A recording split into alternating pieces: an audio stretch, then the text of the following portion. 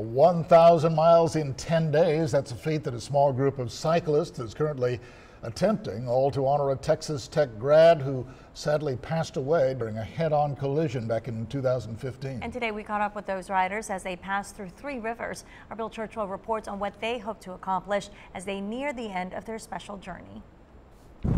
It might look like your typical bike ride along this stretch of Highway 281, but it is far from it.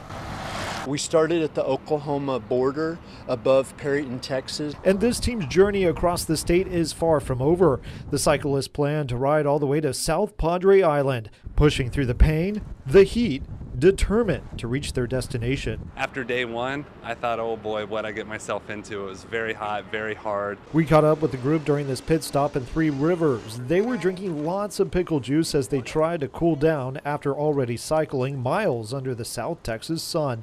The face of their motivation can be seen on the back of their shirts, calling this stretch across Texas Abigail's Trail. She was on her way home, Christmas presents in the trunk, and tragic head-on collision. Barry Morgan and the others are riding in memory of Barry's niece, 22-year-old Abby Arroyos, who was tragically killed following that car accident in West Texas.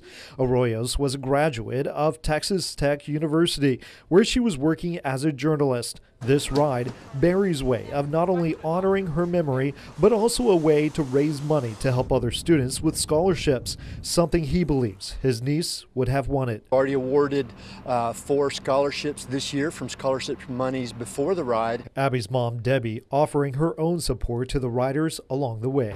What an awesome thing they're doing to keep her memory alive, and I just can't thank them enough. Pedaling their way towards their destination, hoping to reach it by Friday. Bill Churchwell, 3 News.